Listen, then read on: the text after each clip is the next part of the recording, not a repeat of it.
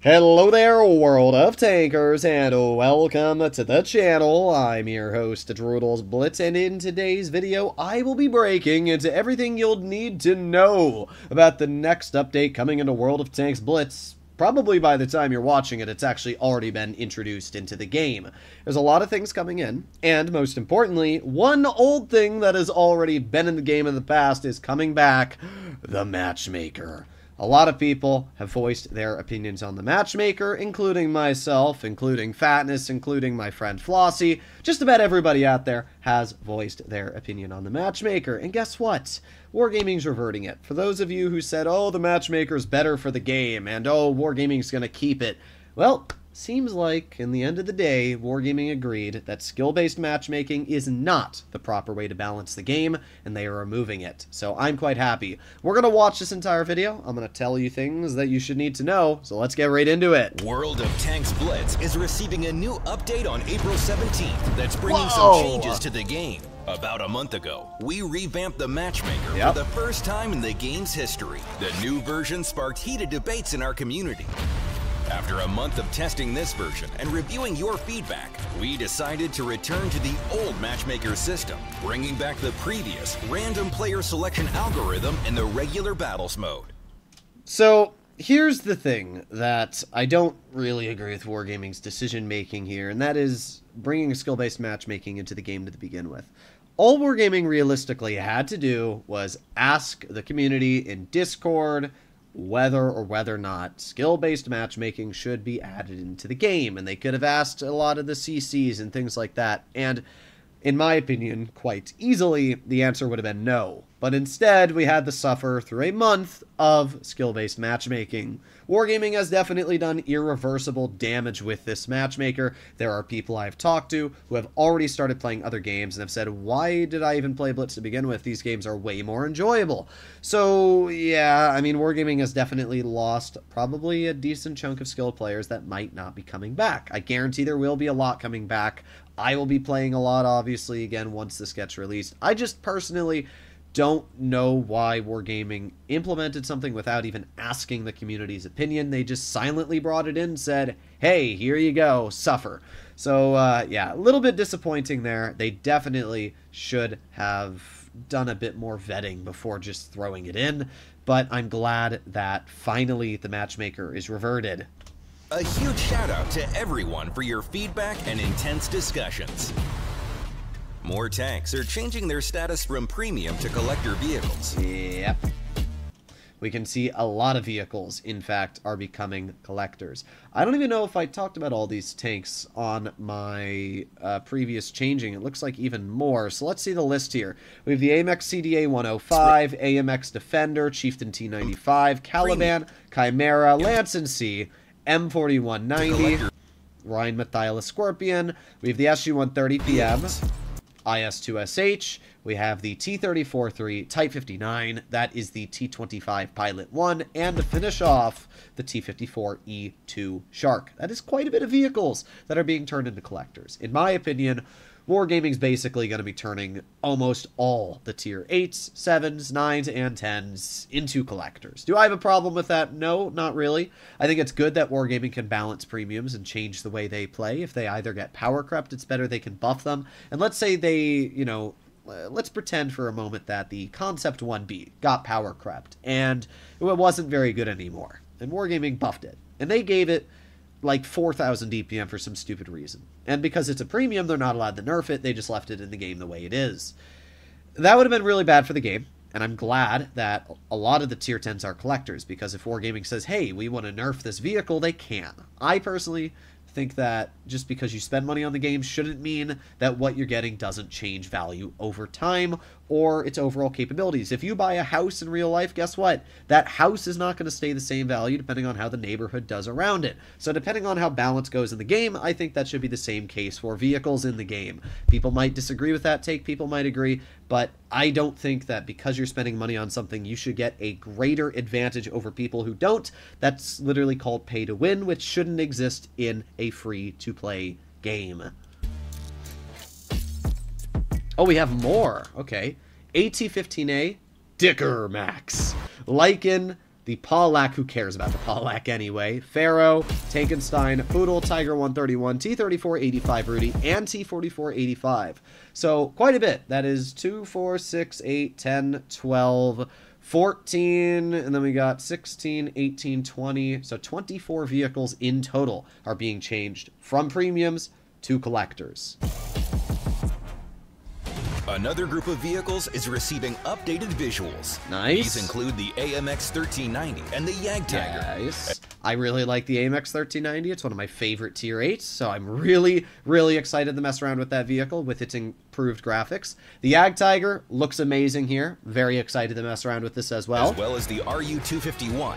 Nice. RU has needed updated graphics for a while, so I'm glad to see it's getting it. T110E3.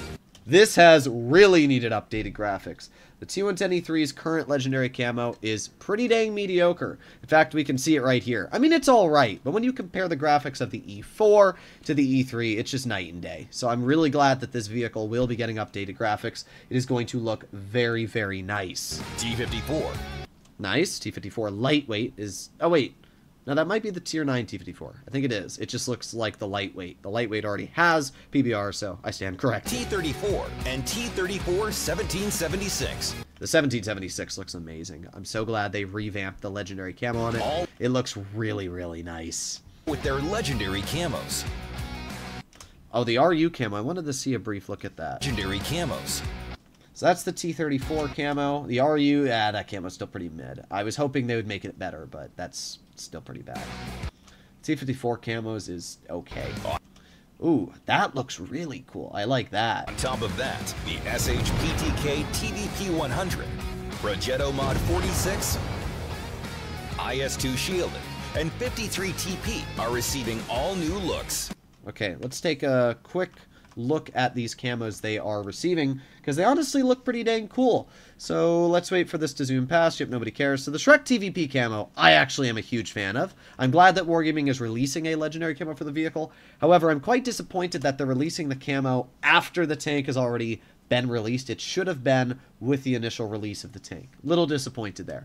The Progetto already has had this legendary camo, which is weird. So the thing is that that back attachment with the, the screen isn't on the current legendary camo. In fact, we can see the Progetto camo. I have it on this account here. So if we go to tier 8 and we go to the Progetto, I swear I have it. Yeah. So it doesn't have that back thing, but I already have the camo. So maybe they're just giving this camo, which was already sold in the draw, the animation on the back. If not, and it's a separate camo, that's really stupid, and I'm actually going to be quite mad.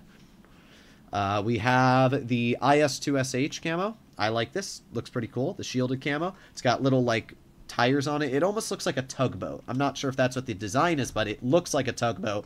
And then we have the 53 TP. Camo's pretty mid there, not gonna lie. Several game modes will be returning shortly, including Gravity Force, Burning Games, Big Boss, and Skirmish. Okay. Another big change is an update to the buyout policy for... Yeah, a lot of you guys are not too excited about this change. I can understand why. So let's hear what's happening. Premium and collector vehicles. While the selling price will remain unchanged, the cost will double for a further buyout. This step will encourage players to be more responsible in using collector vehicles and not rotate them freely. So, I'm kind of back and forth. I agree with people that a 100% increase in the cost is stupid. It should be 50% or maybe 30%. I do think that you should lose a little bit of gold when selling collectors. And the major reason why is because I think it's a little stupid. You can sell your tank and then buy crates or whatever and just make a bad decision. So I think that people should be a little bit more conscious in selling their vehicles. But at the same time, I think it's a really bad idea to make it double. I mean, you're basically screwing over players. Now, the good news is, if you have already sold collectors, the price will not change until you buy them back. If you sell them after that, then it is going to be the double value. So, honestly, I've said this in the past a lot. You shouldn't be selling collectors to begin with. You can make whatever argument you want. Oh, I bought this, I bought that. You shouldn't be selling collectors. I always advise people to keep the tanks they have in their garage. Now, yes, if it's something like the Elephant, you don't care about it, then sure, you can sell it.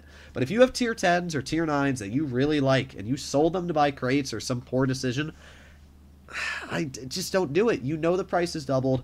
as I always recommend, just buy gold. It's going to be cheaper in the long run. That's my personal advice. But I don't agree with the decision of what they're doing here. I think it's screwing over a lot of players. And, yeah, that's what I will say. The good news is that all premium and collector tanks sold before the update and remaining in your buyout menu will be available for a buyout at old prices one time per tank.